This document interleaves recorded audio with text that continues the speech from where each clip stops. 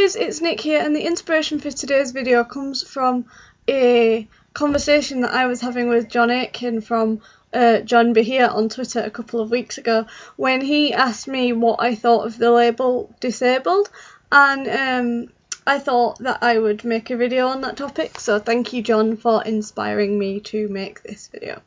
I'll put a link to John's Twitter and to John's YouTube channel in the description box, so do go and check him out because he is a really funny guy and he's also really nice, so do go and check him out. So the label disabled, it seems to be one that sort of causes varying degrees of opinion. My opinion of the word disabled is probably slightly different. The thing is, I admit that I am disabled because I am, but the thing is, I'm disabled, but I don't choose to be handicapped by my disability. If somebody says, oh, she can't do this because she's disabled, I'm like, well, actually, I'm going to do it anyway, or I'm going to do it my own version or to my own standards. To me, disabled is just a word. I don't necessarily think of it as a bad thing, like, yeah, I'm disabled, but I personally don't consider the fact that I am disabled to be a bad thing, and therefore I don't consider people calling me disabled a bad thing.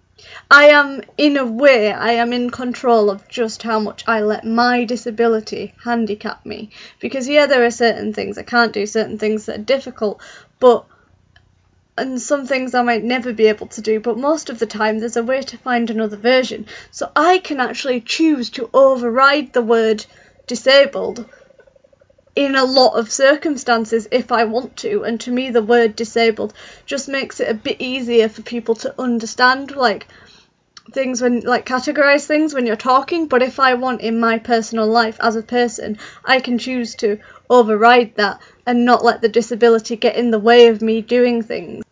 So if anything, I think the word disabled in a lot of ways, and I think I sort of came to this realisation while I was tweeting John, so I sort of owe John massively for this one, is that it's a label that sort of challenges me to defy it in a way, because the amount of times I hear, oh, a disabled person can't do that, or this is so hard for disabled people, or, you know, we shouldn't say the word disabled or whatever. I can choose to defy that label. Like, just because you tell me I'm disabled at one thing, or I can't do one thing because of a disability, I can then go out and do it, and that makes me more determined to prove you wrong that I can do something, disability or no disability.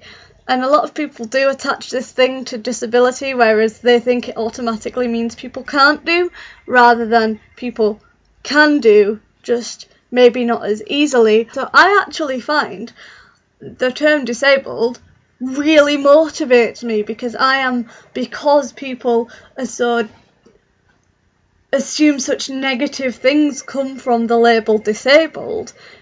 It makes me want to go out and do all of these positive things to prove to people that disability isn't negative, or that disability doesn't need to define. It's a descriptive word, sure, but it doesn't need to define a person. A person is lots of things. A person is not just a disability. Therefore, I think the word disabled is empowering.